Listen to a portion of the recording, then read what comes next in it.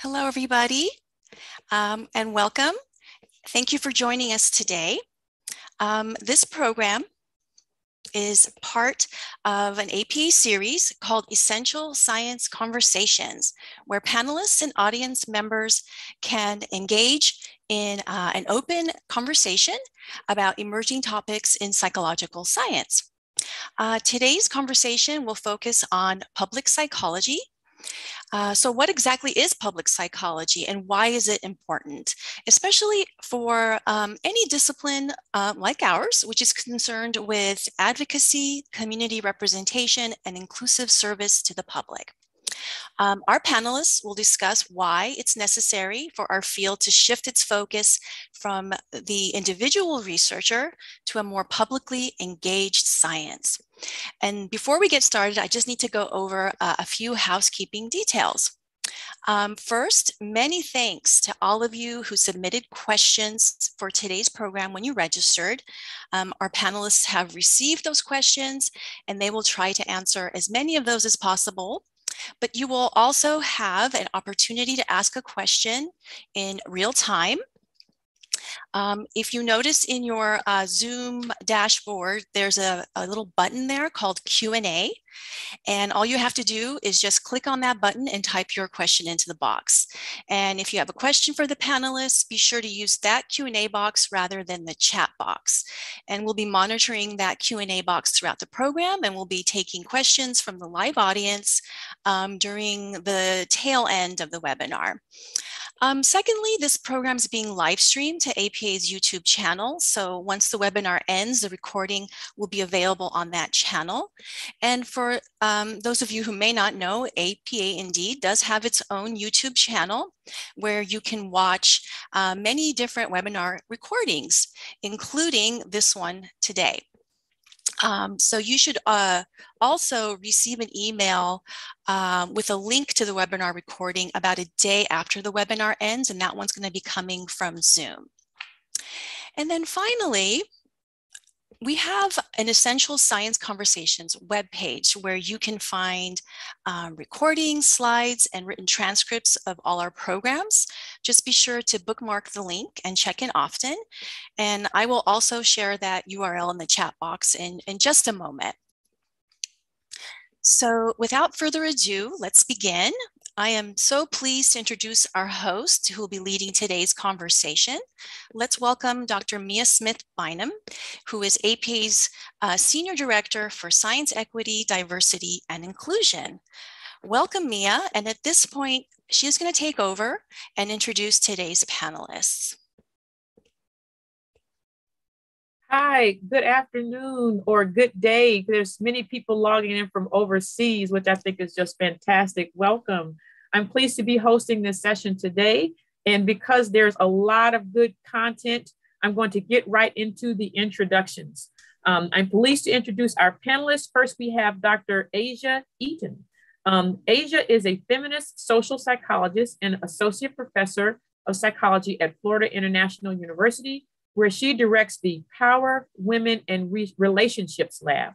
Her lab explores how gender intersects with identities such as race, sexual orientation, and class to affect individuals' access to and experience with power. Since 2016, Asia has served as head of research for Cyber Civil Rights Initiative, which is working to end image-based sexual abuse. And I'll say briefly that Dr. Asia, this special issue and her colleagues here who've edited this, I heard about it when I was a member of the Leadership Institute for Women in Psychology during 2020. And I knew that this special issue on public psychology was coming. I am so happy that I get to host this session and speak with the authors today. We are fortunate to have with us also the soon-to-be Dr. Anthony Flynn. Anthony is a fourth-year PhD student in counseling psychology at the University of Wisconsin-Madison.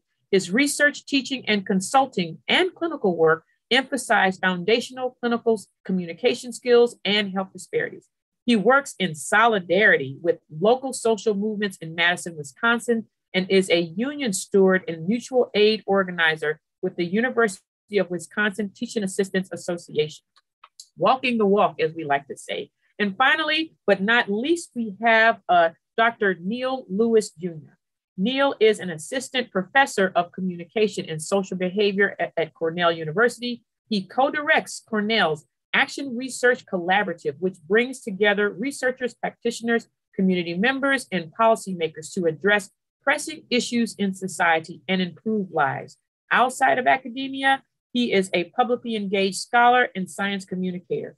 Welcome and thank you all for being here. And now let's begin our essential science conversation. So as I was saying, I learned that this special issue was coming in 2020 when Asia and I were both in participant leaders in one of the marquee APA programs. And so this notion of public psychology is very exciting, timely, and I would argue groundbreaking. What I'm going to do is present these panelists, these questions to each panelist as I have them on my script here, but there may be comments that each of you want to weigh in on as we get underway. So first I'll begin with Asia. What exactly is public psychology? When you Google it, we can't find a whole lot of information. That's how groundbreaking it is. So if you could share with us a little bit about what public psychology is. Absolutely. Thank you so much, Mia. It's great to see you again. First, I want to give credit to all the authors in the special issue and to my co-editors, Dr. Patrick Grzenka, Michelle Schloffer, and Linda Silka for developing this special issue with me and the present conceptualization of public psychology. Public psychology simply is science and practice for and with the public. Psychological science and practice for and with the public. It's a framework and a set of principles that ask us to reimagine and reorient psychology to center social problems, to engage diverse publics in knowledge creation, to democratize and communicate scientific knowledge, and to rethink what constitutes psychology and psychological expertise. But that said, public psychology is not an entirely new idea, right? It has a lot in common with liberation psychology, some things in common with community psychology, open science, a lot in common with slow science, for those of you who are familiar with Isabel Stenker's book. And in fact, when we first started to develop the concept, we thought we were going to call it citizen psychology, consistent with 2018 APA President Jessica Henderson Daniels' work, and also with Kevin Nadal's work on becoming a psychologist activist. But we realized we wanted it to be even broader than citizen psychologist, which is really individual focused. And the word citizen obviously is problematic in some ways. And so we broadened it out to look at structures and institutions and policies and practices, as well as what the individual practitioner or scientist is responsible for and who they're responsible to. Wonderful, wonderful.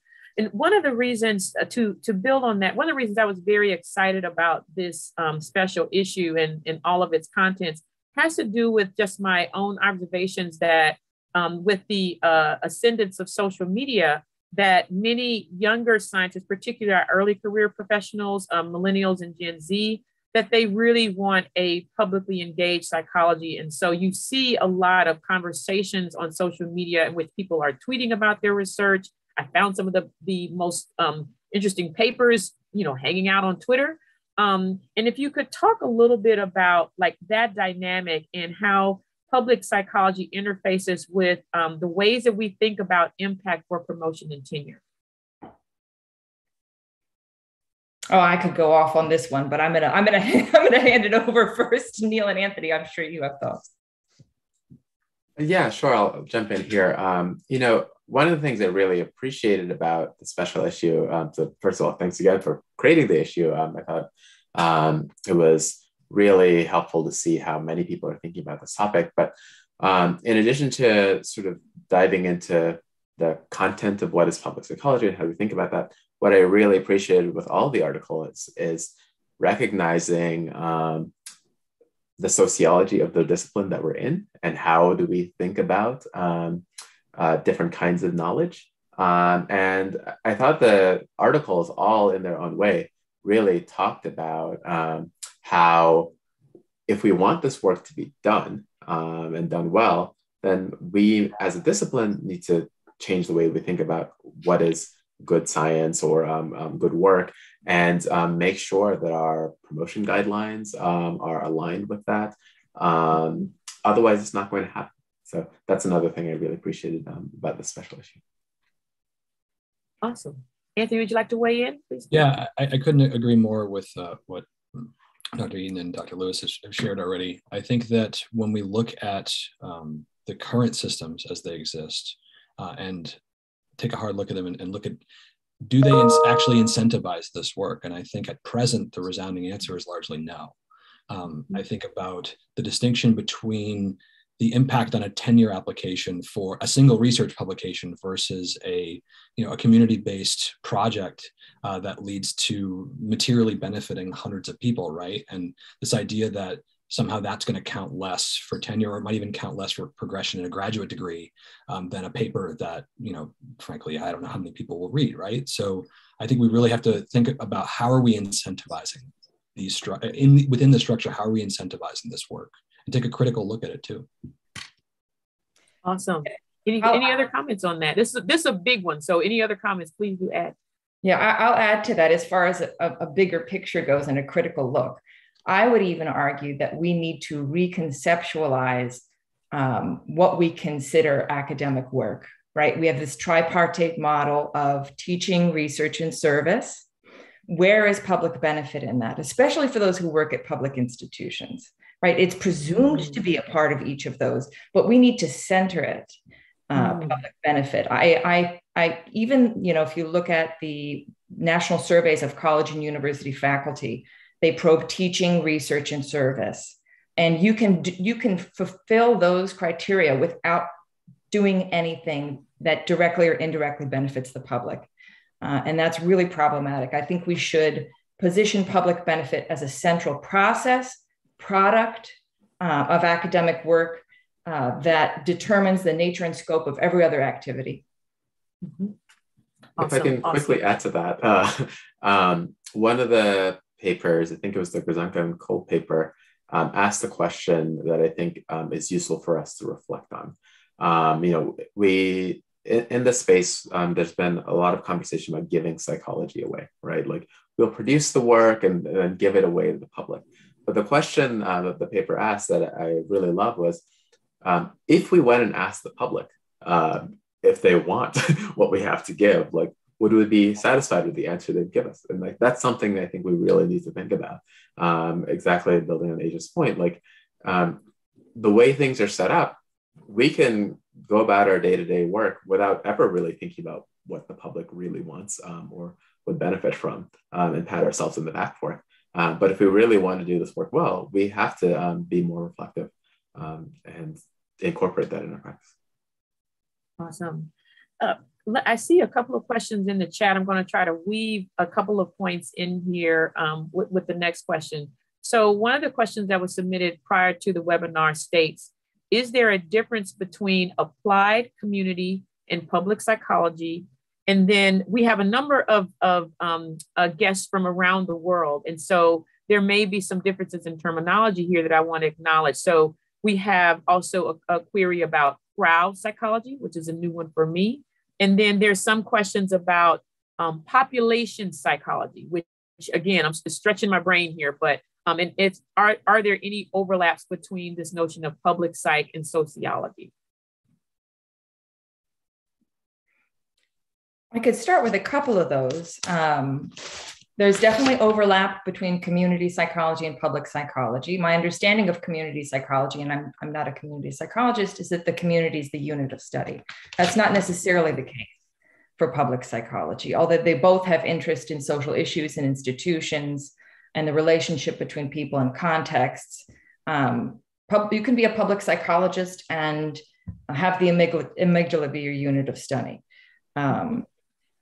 As far as, what was the other one? Applied goes, well, public psychology is intended to be for the public good. And I don't want to get into defining what that is, but applied psychology is not by definition. It could, in fact, be investigating how to get more effort out of workers and increase a company's bottom line. It could be finding how to make solitary confinement more aversive, right? These are, you could be doing applied psychology on these things. That's not consistent with public psychology. Okay. And related to this, so one of the questions is framed this way, and I think I'm going to tweak it a little bit. So there's a query about like, how can public psychology make an impact on our field? How will it benefit the public? But let me reframe that a little bit to say, how would you like to see this special issue used by our field? Because the first thing I think about is like, wow, someone finally in a cohesive way named a construct for the moment and kind of put it all under one umbrella. But I'd love to hear your everyone's thoughts about like how you'd like to see this special issue used.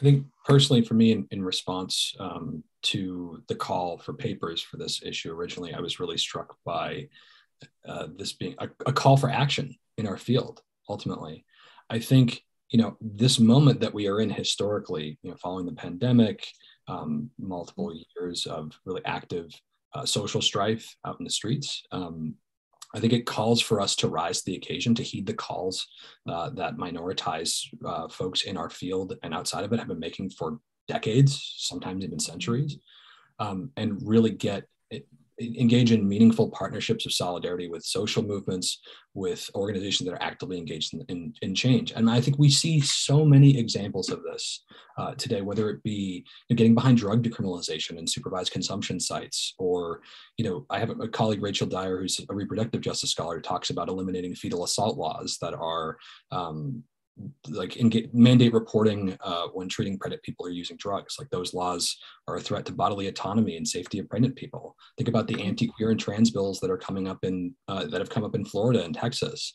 I think about really a salient example here in Madison is the development of alternatives to police involvement in mental health crisis intervention, right? Development of our CARES team here in Madison based off the Cahoots program. So time and time again, there are spaces that we have opportunities to leverage our collective power as a field and our individual power as well to move these institutions in a direction towards liberation. I think it behooves us to answer that call.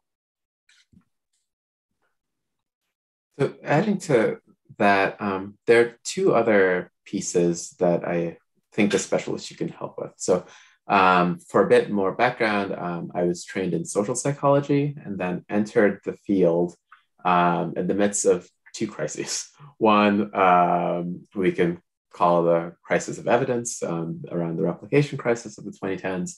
And another one happening at the same time was what's been termed the crisis of relevance, the way that many of our studies were being produced were so far removed from the realities of everyday life that it was sort of hard to use them. And I think what the special issue does really well is really walk through multiple elements to address both of these things, right? So thinking about the different ways that we can construct knowledge, engaging more people than the college sophomores in the laboratory, that has become sort of the default sample and population of study.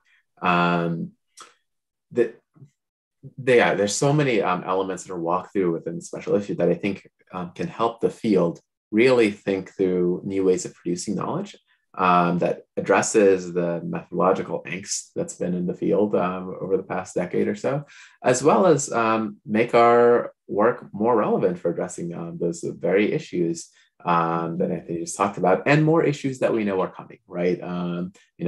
We haven't yet talked in this conversation about the climate crisis, but that's something else that will shape the field for decades to come. And the papers just really walk through many elements that we can think about to do all of as well. Okay, thank you for that. Let me see the next question here. How are we to fix systems of power, really, that have encouraged these individual researcher-based silos? I think I may have signed up for this one. I think it can really begin by recognizing that the interests who disproportionately benefit from these systems are motivated by those systems' continued replication, right? For the system that you're talking about, sort of these individual style, I might even call it the neoliberal academia broadly. It's industry, politicians, in some cases administration, who are deeply invested in that system continuing to exist the way it is.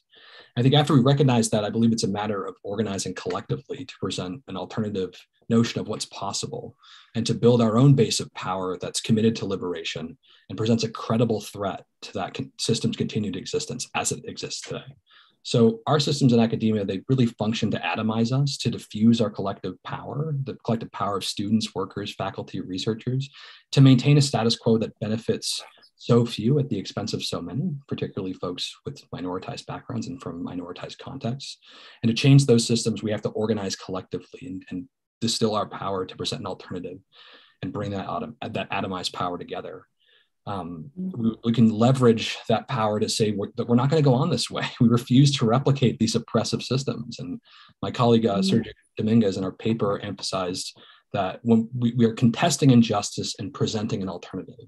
And those are the conditions that we can shift these systems in exact concession. So just a better world is possible when we organize in solidarity together to build it. So I will just observe, even just the language that Anthony is using is so culturally different from what we think about when we're in typical departments of psychology or psychological sciences around the country, that it really is like from the ground up kind of psychology, as you're talking about with the organizing piece, which is radical, but in all the good ways, I think. I'll just disclose my bias there. There's a number of good questions that are coming up in the chat. I'm going to try to blend them together if there wasn't. So Asia, I'm just going to give you a heads up. I'm going to come to you to talk about the article in the special issue that deals with clinical practice, because as one of the lead editors for this special issue. So one of the questions that has come up is, what can a budding psychology student do right now to assist the community and outreach goals of public psychology? And that is for you, Anthony. Certainly, I think ultimately one of the single most impactful steps that we can take as students, and I use the we pronoun there very intentionally, is to join grassroots organizations who are engaged in these efforts for systemic change. I think a focus on one's local communities is where some of that effort can be most impactful. Reflecting on where our interests and expertise are and where the need is, and get in touch with these organizations to offer our support. This is something that a lot of folks in my department here in Madison, a lot of students ultimately do. I think as far as which organization, as a union organizer, I'd be remiss to not encourage you to join your graduate worker union if there is one. Local Black Lives Matter organizations, Allies for Black Lives, if that feels more your speed. Local tenants or homeless unions working on housing issues. There's DSA and IWW chapters in most major cities who are engaged in credible work. Ultimately, you pick your issue, and there's probably a grassroots organization working on it. Migrant justice, prison reform, abolition, reproductive justice, disability justice, you name it. And I think that when we engage and join them in solidarity, we have an opportunity to learn from them, sure. But more importantly, we would engage in what Diana Trujillo refers to as the circulation of capitals. It's the idea that we extend these organizations and these movements social and relational investment of legitimacy, knowledge, power, protection, credibility, status that we might acquire through education. Mm-hmm. And I think something that my colleague, Rhea Jordan, emphasized in our paper is that these partnerships, they're going to demand vulnerability from us and humility as well. And we have to have that courage to contest injustice, even when it feels like we have limited control, to acknowledge that we're going to make mistakes, to proceed with grace and humility, to sort of learn the lesson and try again. Awesome. Thank you so much for that. Next question. So I'm going to go to the one about clinical practice, and then I'll come back to the pre-submitted questions. But Asia, if you could talk about the role of clinical practice in really engagement sort of outside of higher ed, I think where you can. Well, I am a psychological scientist, to be clear, but we did have practitioners and clinicians contribute to the special issue, Anthony being among them.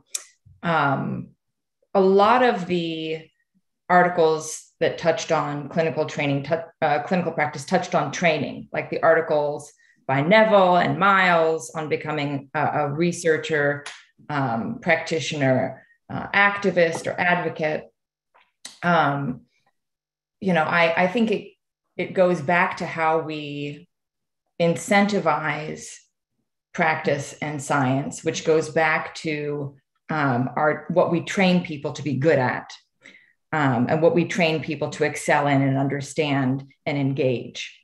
And public psychology is going to require really overhauling our teaching and training. Teaching is actually one article type that we didn't get in the special issue that we would love to have. I almost feel like we need a whole nother special issue to cover everything.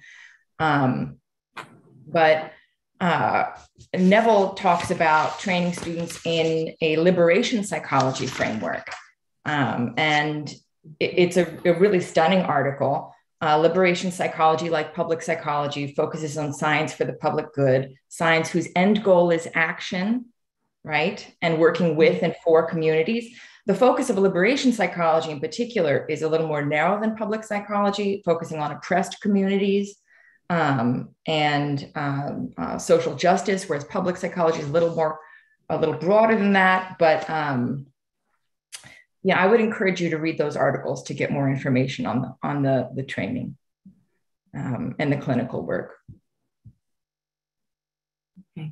And so there's a comment in the chat that says from Lionel, I participated in some of these grassroots organizations. I feel I didn't fit in because of how these groups act, behave, and engage with others. So I think it's important to point out that researching and understanding how these groups act before joining. And so what the question or comment is really pointing out is really a clash in cultures.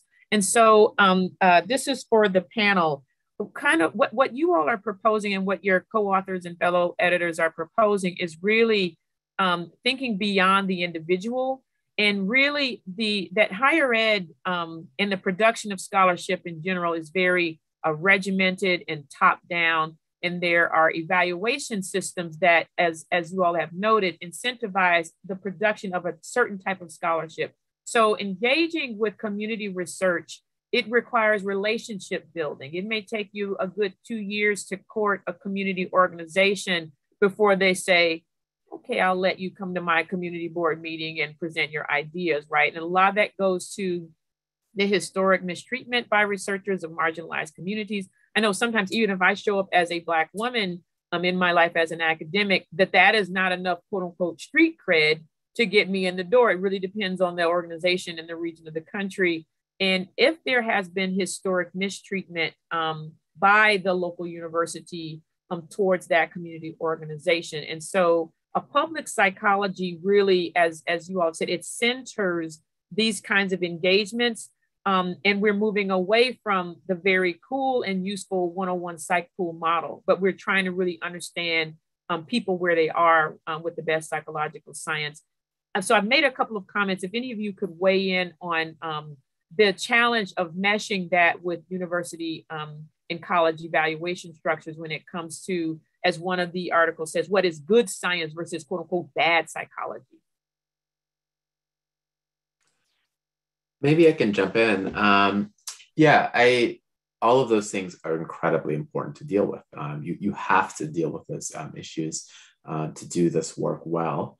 And that's why I think so many of the articles emphasize that universities have to take a step back and think about what does that mean, right? So if you can't do if doing this research means you're not going to sit in your office and come up with a question on your own, design the study simuli on your own in the way that your disciplinary journal would like it to be done, then you might have to think about different kinds of products, right?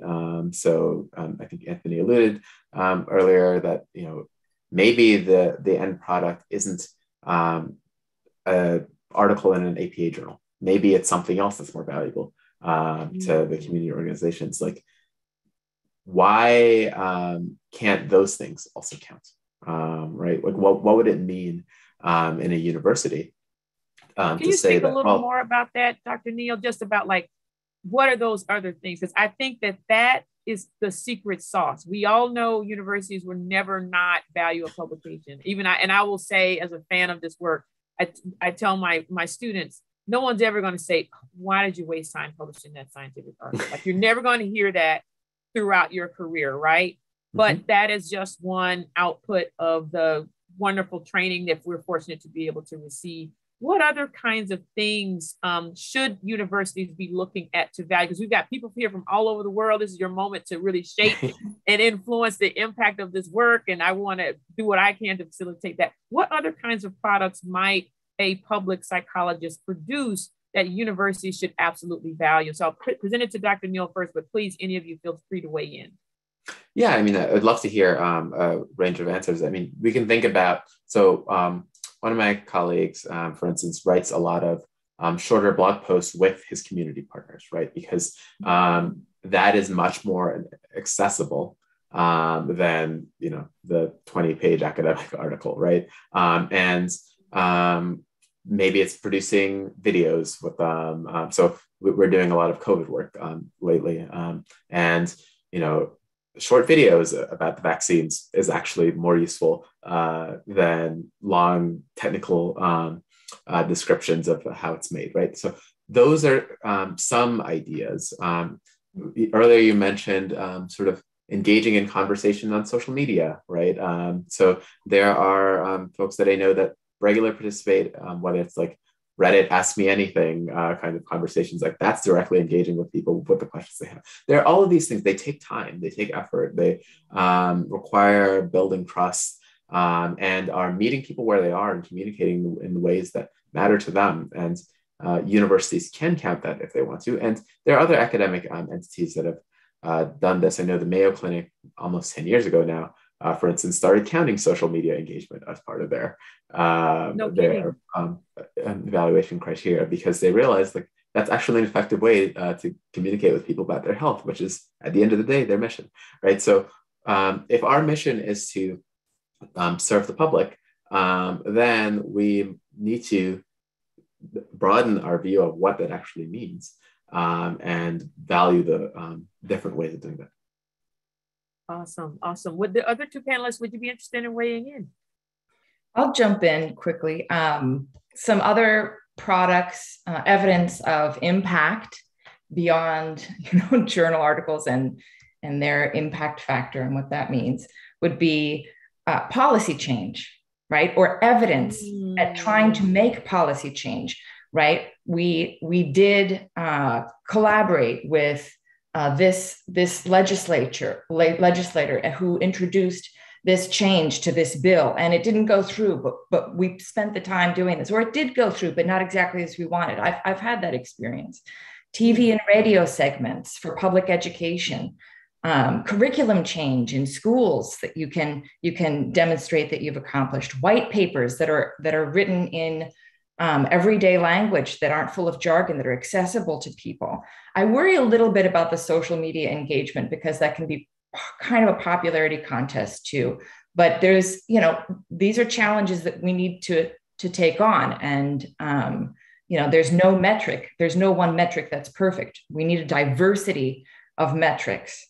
And we always have needed a diversity of metrics. But yeah. Very exciting. Anthony.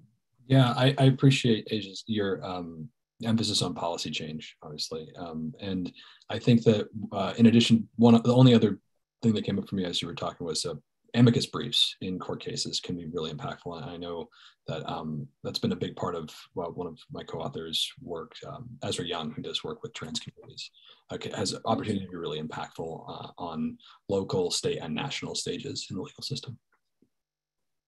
Awesome. Thank you for that. Let's see, let me check my list here. We've got one comment that I'll ask you to chew on a little bit. I'll probably form in a formal question here in a moment. We have one question was briefly touched on about public psychology and its application in COVID-19. I believe Neal talked about vaccine education, which is critical right now. And then there's a query about using public psychology to address the mental health crisis on campus. And speaking of COVID-19, is likely to be expanded because of the impacts that the isolation of virtual school have had on young people who are now headed into to college ed. So I don't know if anyone needs a little time to think about that or not, if you want to weigh in, but we have some other questions about here. What does the evidence say about science communication methods for demystifying psychology for the public? Any comments about the knowledge base on that? Well, I will say that I don't think it's about persuading the public or defending science, right? The public doesn't need persuasion. It needs access and exposure and opportunity and engagement. And we don't need to defend science. We need to open it up, to collaborate, to lift the veil, right? There's nothing for us to defend. We've been in a defensive posture trying to communicate how useful we are, especially as a social science, psychology is a social science. We've been in a defensive posture for a long time. We think we have a bad public image. We don't have a bad public image. We have practice that has problems, from paywalls to jargon to concepts that just circle the ivory tower.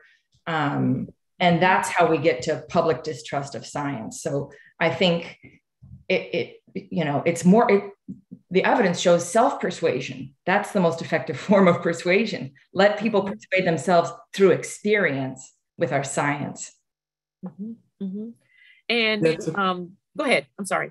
Well, yeah, just quickly building on that.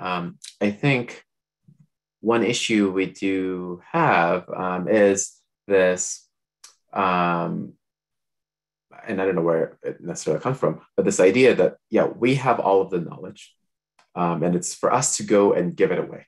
And that's the way to engage with the public. And people know lots of things about their lives. We can engage in conversations about that, right? And thinking about and having conversations about different kinds of evidence. What is there? What's missing? Some of the really productive discussions I have, which sort of cuts both ways, is about not only what is in the literature, but what's missing from the literature because of who has been excluded from the production of the knowledge in the first place, right? And there we're learning something about the science as we're having these discussions, but then opening up those conversations builds some of that trust and allows for sort of, broadening access, broadening participation, all of those things that Asia was just noting are super important. Awesome. So I have an undergraduate curriculum question for you. If you were to, and take a minute to think about this is a big question. It wasn't on your list. If you were to roughly outline the contents of an undergraduate course that focused on public psychology, what would it look like? Take a minute to think about that. Because we know undergrads, that's the early part of shaping what the future of the profession will look like. So what are some of the things that you would want to see in a course like that? I think coming from sort of the clinical realm here, if it was a course in public psychology that had a clinical lens to it, I'd really want to emphasize a systems lens. So to recognize that mental health problems do not exist between the ears of our clients. They exist in this and manifest from the systems that they inhabit. And that their socialization within systems of oppression oftentimes is what manifests the maladies that we see, the challenges that we see in therapy. So I think really emphasizing that systems lens in parallel with an emphasis on critical self-reflection. So understanding the ways in which we are socialized as clinicians in systems of oppression and how that impacts the ways that we experience our clients, we intervene with them, the directions we get, the biases that we have, the things we miss clinically with folks, and really taking that critical lens, applying it both outwardly and inwardly. That's good stuff. That's good stuff. Would others like to weigh in? So go ahead, go for it. Sorry, cut you off. No, I one of the undergraduate courses I teach is a course on persuasion and social influence. And the way that I often begin that class, especially in our research methods section, is asking students to think for the entire class about how do we know like what is and isn't so, right? And what that does is it encourages them to really critically analyze everything else that I'm going to say for the rest of the semester. We're going to talk about a bunch of studies. As you're going to read studies in this class, as you're reading them, pay very careful attention to details like who was in these studies, who was not in these studies, where were these studies run, what's missing, right? And I think thinking about all those details helps engage with the kind of processes we're talking about here from a public psychology perspective, right? They're often bringing up issues about who needs to be included in the work in the future, and how if we change the way that we go about conducting these studies, we might reach very different conclusions about the world. And I think that kind of process is really helpful for students to go through, and also then encourages them to push us, faculty members and other researchers to do better in the future. So going back to one of the earlier question that you asked, Anthony, like it's not just graduate students changing the way that we do things, but also undergraduates demanding more of their professors, I think does a lot for pushing the work forward. Awesome. Asia, did you want to add anything?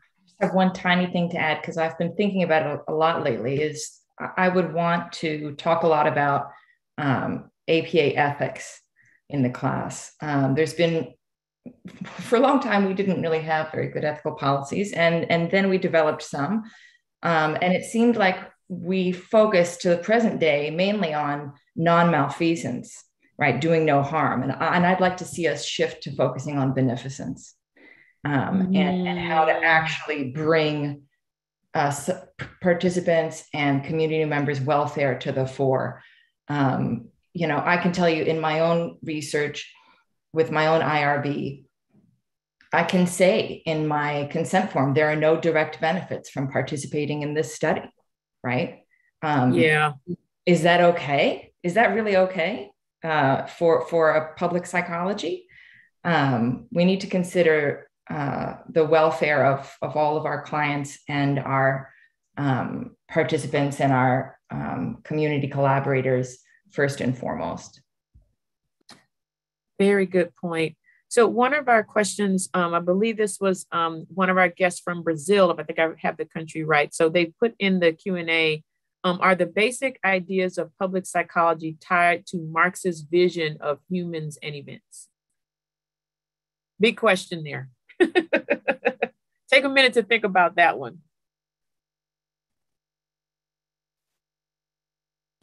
As a labor organizer who has some affinity for those sorts of perspectives, I don't think it inherently does. And I do think that there is a materialist analysis to public psychology, like inherently endemic to public psychology, that demands a look at how, for example, like material conditions produce the dynamics that we see in our work, broadly speaking.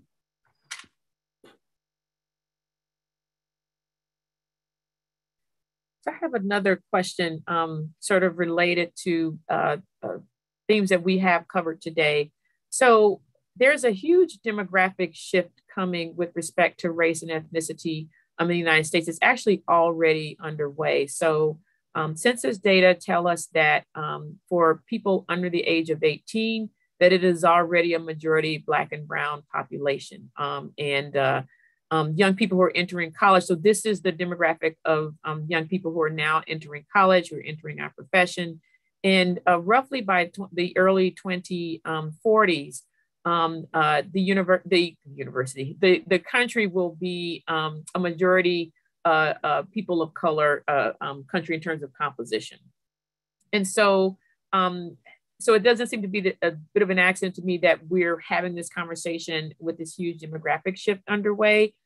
What are the implications of that for how we think about the relevance of our field for the very real social issues that the country is struggling through right now? And that question is to anyone who would wish to ask it.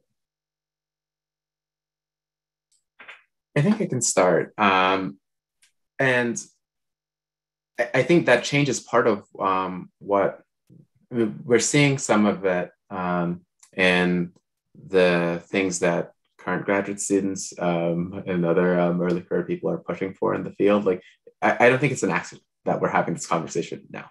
That when you look at the literature and you see what has been studied, what hasn't been studied, who has been included, who's been excluded, I think there are a number of students now who are looking at it and like, I don't know that that actually reflects the reality that I grew up with or have experienced. And that makes sense given, all the meta-scientific studies we've seen on psychology. Historically, it's been a science of wealthy white American undergraduates, right? And so now that the country is changing and the demographics in our classroom are changing and students are like, what? I think that's why we're having this sort of reckoning in the field right now, is that it's a recognition that the field in some ways has failed in generating good understanding of the diversity of experiences that exist in the world. And so that's why we're having these conversations now and are having to rethink what the field is and what we do. And that's so insightful, Neil. And I think you're exactly right. When I look at my own graduate students, and I have 8 right now, and a lot of them are from underrepresented backgrounds in psychology. And they are by and large interested in pursuing research topics that affect and improve conditions for communities they care about and belong to.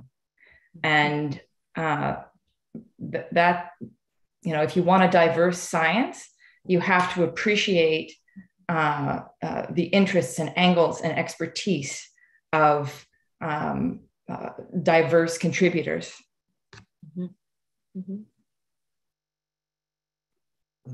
I think with that, as somebody who embodies more, I don't embody many minoritized identities outside of my sexual identity. And I think that's something that stands out to me in terms of like how to stand in solidarity with my minoritized colleagues too, is a recognition that like my liberation as a sexual minority person or is intimately tied, inherently tied to the liberation of my colleagues who are oppressed on other axes, right?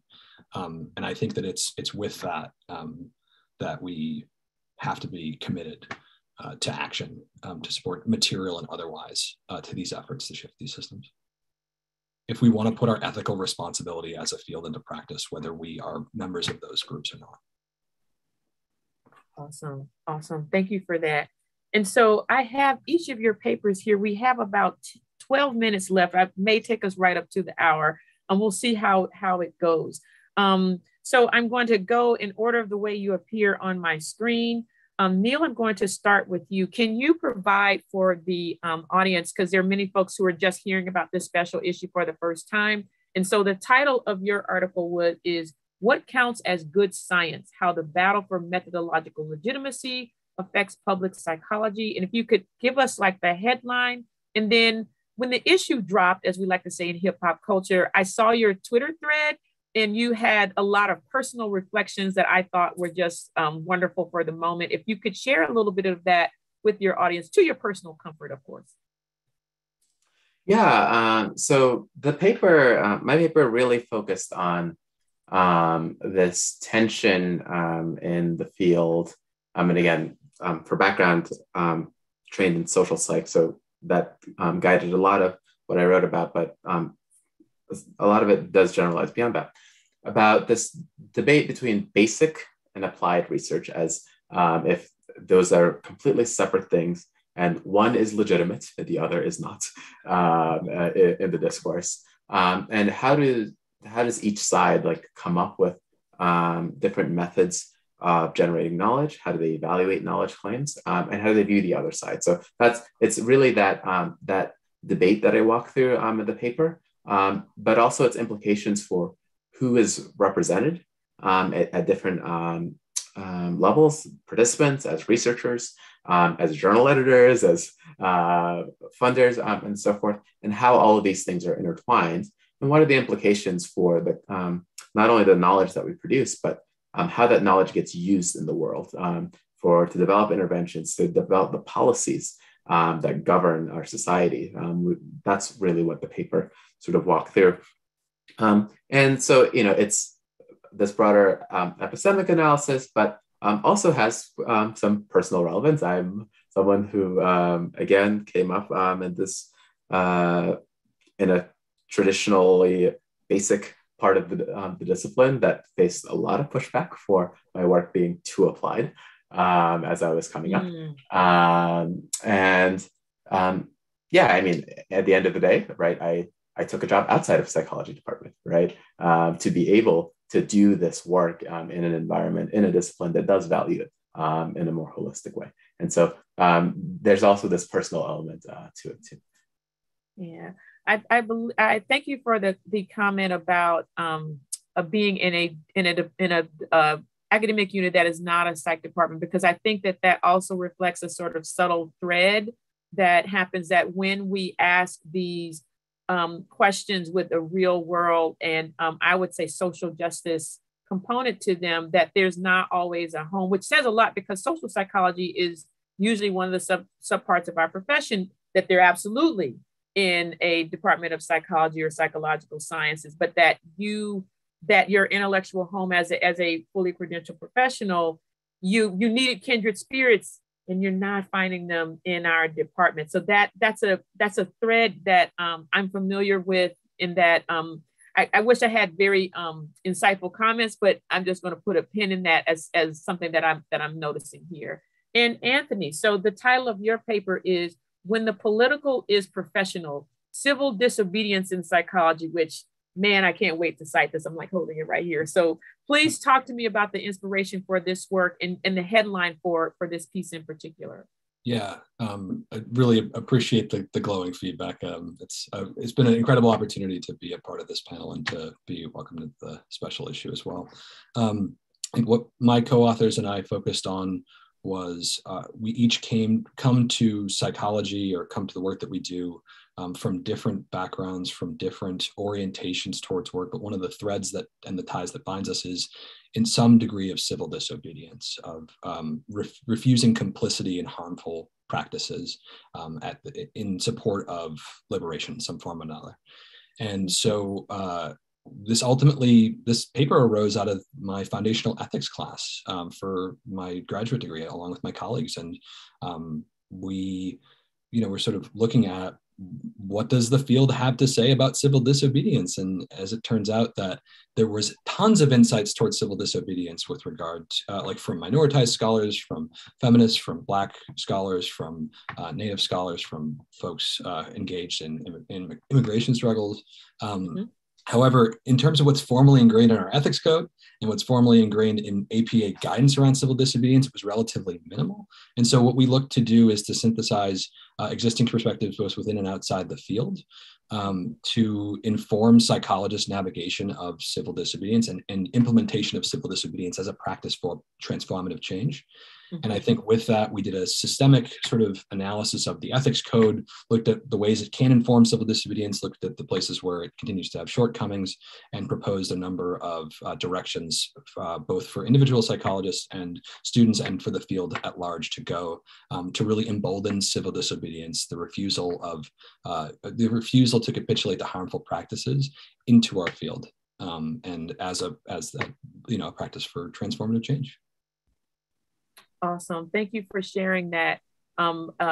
So I'm going to save my last question for the lead editor, Asia. So my question is a little bit different for you. And I think this is for all of my students and early career folks who are out there who will cite this work. Can you talk to me a little bit about what it was like to put this together and put this out into the world. Because like I said, I think this is a groundbreaking issue. And so that'll be our final question for the day, but to talk a little bit about that process, because the cool thing about our work is that there was nothing, and then we get to create something and pull all of these cool ideas together that are threads in these areas and that, and pulling it together into a cohesive vision and getting it accepted in our flagship journal for our association. We talk a little bit about that for our early career folks who are trying to figure out how they can have their public psych impact.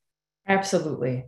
So the issue started as a panel at SPICY, Division 9 of APA, the Society for the Psychological Study of Social Issues, SPICY, which is a division I'm truly devoted to. There was a small grant that SPICY gives out to allow people to do essentially public psychology, to work with local communities, to change local and state policy. And myself and Patrick Grzanka and Michelle Schlofer were on that. And that's how it got started, as we were talking about, psychology activism, consistent with sort of Kevin Nadal's conceptualization and citizen psychologist conceptualization. And then we realized there was a potential for something bigger there. And we really developed the idea as we were reading the articles, and the articles were being revised. It was fluid up until the end. It remains fluid.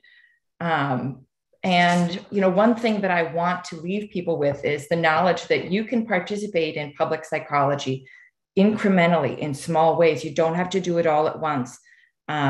So let me give an example of a program of research of mine that participates in public psychology in multiple ways. And you can do some and many and all of these as is appropriate to, your ability and scope and time.